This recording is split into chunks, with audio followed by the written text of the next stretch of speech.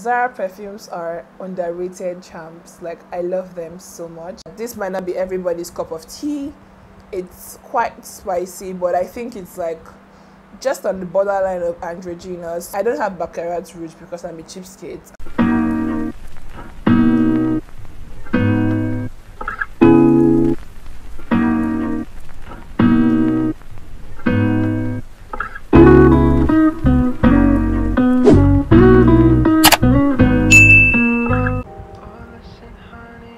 Hello guys, and welcome back to my YouTube channel. If you're a new subscriber, welcome and thank you for joining. If you're a returning subscriber, welcome as well. Thank you for returning back to see my face. My name is, that sounds so good. I am Mancera Red, a beauty and lifestyle content creator and YouTuber based in Lagos, Nigeria. Today's video is highly requested. A lot of you have been asking me to see my perfume collection, so today we're going to dive into my perfume collection. I'm going to talk about my perfumes, the houses, the notes, where I buy them from, and all that good stuff. So if you would like to know and see, keep on watching. So guys, straight off the video, I buy my perfumes, I buy 90% of my perfumes from the US and the other 10% here in Nigeria. In the US, I buy from Sephora, Cosbar, Fragrance Lord, Fragrance Net, and I think Fragrance 11. Those 5 sites are like my go-to. And in Nigeria, I buy from Biola Beauty, Perfume NG, Dabs NG, and Lux and X. So I'll leave them out on the screen and also their Instagram links in the description box below. Starting off with perfumes, I want to start off with body mists that I own.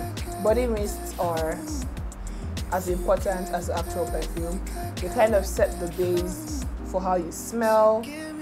They also kind of are a lot more in quantity and way cheaper, so you get a good smell, a lot more quantity for way cheaper.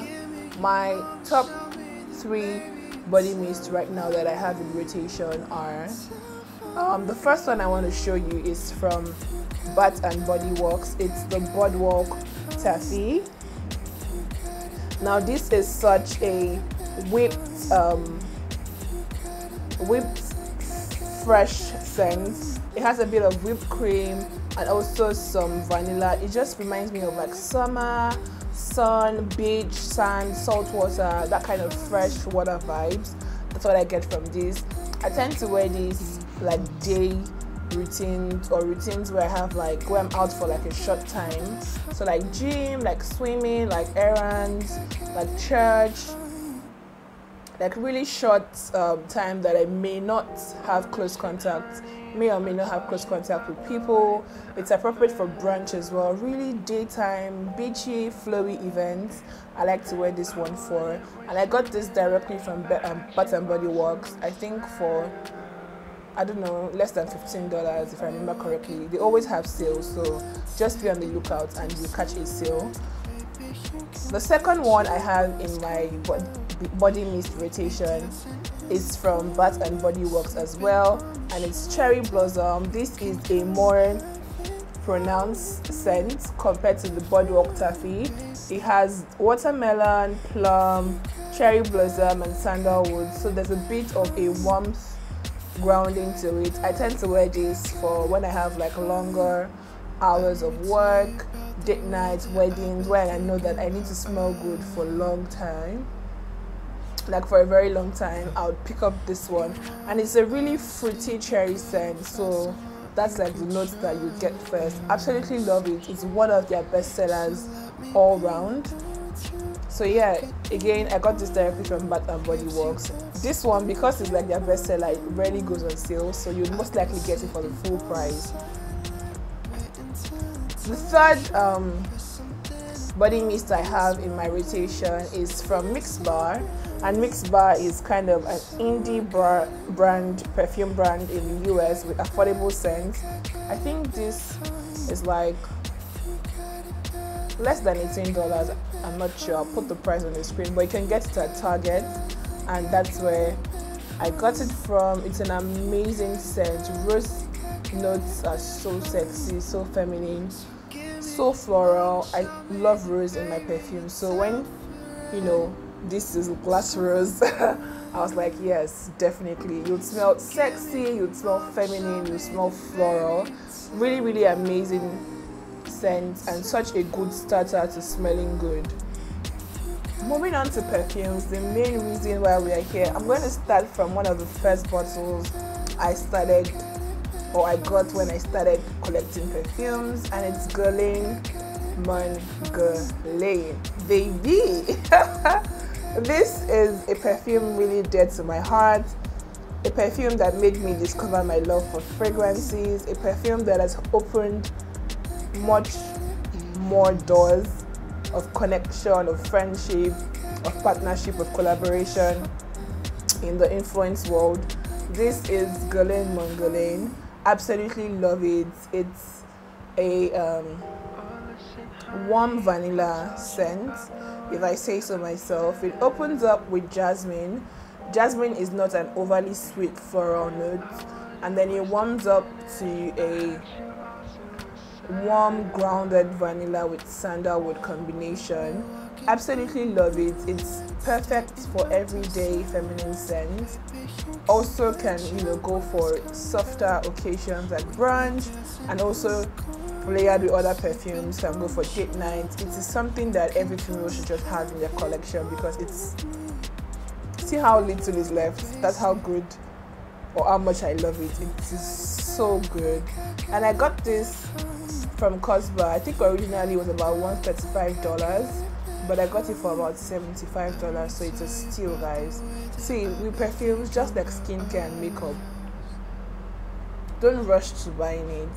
Do your research, do your analysis of the notes, and then watch around from website to website. Somebody will definitely have it cheaper. I almost never buy anything makeup and skincare related full price. Like, I almost never, because there's always a sale. There's like Thanksgiving, Labor Day, Christmas, New Year, Valentine's, Mother's Day. There's always something, so just wait around for a sale and you get a very good deal. So moving on from that, I'm going to show you this Dejavu from Kayali, which is almost an exact dupe to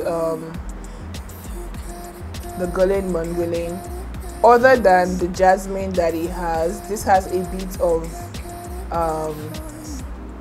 citrusy floral scent that opens it up, but it kind of dries down to the same amber warm vanilla scent like that. So I can almost say they are dupes. They just open very differently and then quickly transition to the same thing. I got this directly from Huda Beauty's website, from Kayali's website rather. Kayali is the sister perfume brand to Huda Beauty. I got this directly from them and they delivered to Nigeria via DHL. Originally, I think it was $100, but when I got it, it was on sale for $85. If you wait for the sale on Kayali, a lot of the scents you want might be sold out, and then you might try to just buy whatever is left to just compensate for delivery and shipping. But you would get like a 15% sale directly from Kayali. And I think they also stock at Sephora and other international retail stores. So yeah, I got this, absolutely love it, absolutely recommend. See, I'm halfway through. It's such a good feminine scent. Such a good scent to start with if you're just starting out. And the second one I got from Kayali is not really my favorite, but I just saved it for the purpose of this video. It's the Elixir. It kind of has vanilla as well, and a bunch of other notes that I wasn't so familiar, or I wasn't so sure of how it would combine together. It has patchouli, it has rose, it also has red apple. So it kind of gives me like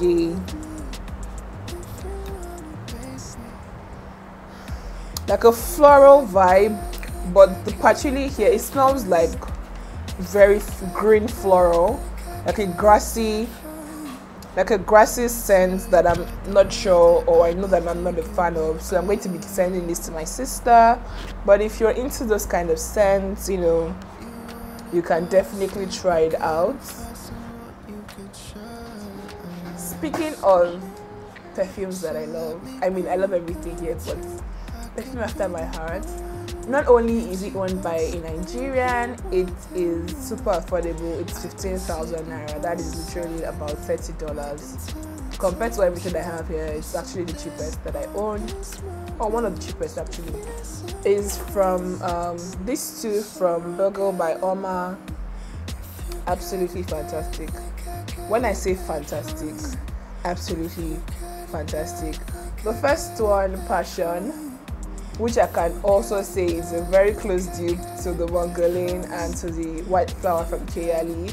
It's also an amber floral scent. It has vanilla and sandalwood base, but it opens with jasmine, rose, and pink pepper. So it's a very warm scent. While Seduction, on the other hand, opens more sweet floral. So there's peach, there's strawberry, but it still dries down to the same vanilla amber musk. So it has like a very slight DNA to this, but it smells so alike. I wear both interchangeably, day, night, date nights, work, wherever. You can see that they're both at halfway mark. So yeah, amazing choice if you're just looking for something quick and easy to find, accessible to Nigeria. Just grab and go. Fantastic choice. Now moving on to another house. This is Mason. I'll put it on the screen. It's Replica's Lazy Sunday Morning. Absolutely fantastic, fresh, soft scent. It's a floral, woody, musky scent. It has lily, valley, it's got a bit of pear, rose, musk, patchouli, orange. But the way patchouli here combines is really a light, fresh, musky scent. Think of Sunday brunch, think of white fences, garden, that kind of thought, you know, matching linen or, you know, shift dresses, floral. That's the vibe. This perfume is just the vibe. So I wear this on like very soft, relaxed occasions, you know, Netflix and chill, just vibes, just soft vibes. The soft scent, so just soft vibes. I wouldn't say it's too sexy, but it's just soft. That's all I have to say. It's a soft perfume, and it does last a long time, but it's just soft. It's like soft. Yeah. So moving on from soft, I'm going to bring this spicy, and this is one of the three that I own from Mancera. It's the Red Tobacco. I got this here in Nigeria, I think it's the beginning of the year, and I'm like less than halfway through as well. This is arguably one of my most complimented perfumes ever. She's spicy, she's choking, she's hot, she's coming in hot basically. It has a bit of oud, incense, nutmeg, tobacco, vanilla, leather, everything muscular, dark, spicy. This might not be everybody's cup of tea. It's quite spicy, but I think it's like just on the borderline of androgynous, so both female and male, every gender can wear it. You can combine it with softer floral perfumes to make it really soft, and you can intensify it with like coffee or leather perfumes to make it like masculine and darker. But I like her. She's a compliment. She's a crowd pleaser. She's a compliment getter. She goes after what she wants. It's a good one. Still speaking on the house of Mancera, I have another one called Cedrat Boise. Now this one, I have friends that have this one that aren't really into it as well. This is a very mature perfume. I think of this as like a late 30s, early 40s scent. Not the age that I'm at now. It has a bit of leather, it's got a bit of vanilla, it's got patchouli, lemon, blackcurrant. So it's like very, the notes are blended together. It's very oriental, citrusy but it's very mature. I barely reach for this, but when I do, I like to sweeten it up with like lots of vanilla and rose to make it smell good. No, to make it smell more floral, younger, sexy.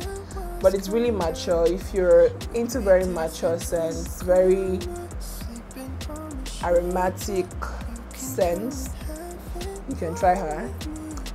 Still speaking on the house of Mancera. Why do I keep saying house of Mancera? It's called Mancera Perfumes rather. The third and the last one from this house is Roseaoud and Musc. Just like the name implies, it's got a lot of rose and musk and saffron and sandalwood and oud and jasmine. It's right up my alley. Like if I was going to create a perfume, it would smell something like this with a little bit less of the oud, but the jasmine, the rose, the musk is very me. It's very feminine, very sexy, very deep. Gosh. See, why I like this house is their perfumes last the whole day. Like from morning till close of day till midnight, you are still smelling. And when I mean it's still smelling good, it's just not smelling on your clothes or the pulse points. People would smell it off you. So it's such a good brand in terms of longevity, in terms of projection. Mancera has got some big guns, really. In my collection, they're one of the best smelling bottles ever. Moving on to smelling good and getting compliments. I raise you good girl, because baby, this is another one that is like an all-rounder. It has a little bit of every note, a little bit of citrus, vanilla, cocoa bean, tonka bean. She's just picking notes here and there. It's very sexy, confident, powerful. I can wear this on a daily, but I work for myself, so yeah, I decide what I can wear. But if you don't, and you have people that complain about scents around you, maybe not wear good girl to work, maybe keep it for date nights, but I can wear it anywhere. It also has like floral notes, jasmine, tuberose, citrus, rose, lemon. Guys, I said this perfume is like an all-rounder. So you don't really smell a distinct smell, you just smell good. Like you can't really say, oh, you smell like rose, oh, you smell like jasmine. No, baby, you smell good because it has everything in it. And this was a gift actually. I had one bottle which I ran out of and it was replaced by someone special. So yeah, shout out to Carolina for this good girl. Let's quickly move on to celebrity perfumes. I have two. First one I'm talking about is one of the most popular celebrity perfumes because people said it's a dupe for the Baccarat Rouge, which I highly doubt. In my opinion, I don't have Baccarat Rouge because I'm a cheapskate, and I kind of capped myself at $120 for a bottle. Baccarat is around $180 or $190. I can't just spend that money yet. But Ariana's Cloud, I hear it's a dupe, but this perfume, the coconut hair, is a bit much. I must warn you, I don't like coconuts or overly citrusy perfumes. Coconut hair is so much that I barely use it. Like, except I'm intentionally going to the beach or something, it's not my go-to. But it has a bit of whipped cream, vanilla. There's a bit of soft edibleness to it. But I don't think this is what Baccarat Rouge smells like, because I don't think a lot of people like coconut in their fragrance. I could be wrong, but this is just like coconut, vanilla, whipped cream. Yeah. Another celebrity, I think celebrities should just leave perfumes for the people that actually know perfumes, because the two that I own, I'm not really... Another perfume I have is Fenty. Now, when I bought this perfume, I had like very high expectations because everybody was like, Rihanna smells like heaven, she smells like Jesus, she smells like clouds and gold and money and dollars. Guys, you can barely get any projection from these, like except to sniff out the pulse point where you sprayed and you drown yourself in like half the bottle. But it's a really soft, musky scent. Just think of baby powder in a bottle with a bit of floral notes.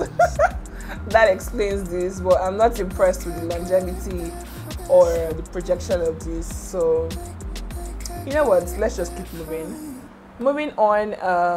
I want to talk about a brand that I discovered on Target. I have their body mist, and it's a mix bar. I have two from them. So I have Vanilla Bourbon, which smells expensive, rich, working class, you know, go-getter. Imagine the smell of bourbon mixed with vanilla, edible. Guys, this smells like booked and busy catching flies. Just think of an airport lounge or bar. You know how they smell rich? That's the scent. And the other one I have is Tangerine Squeeze, which is like a very floral, citrusy scent. It has a bit of tangerine. I can smell a little bit of floral in it, maybe rose or jasmine.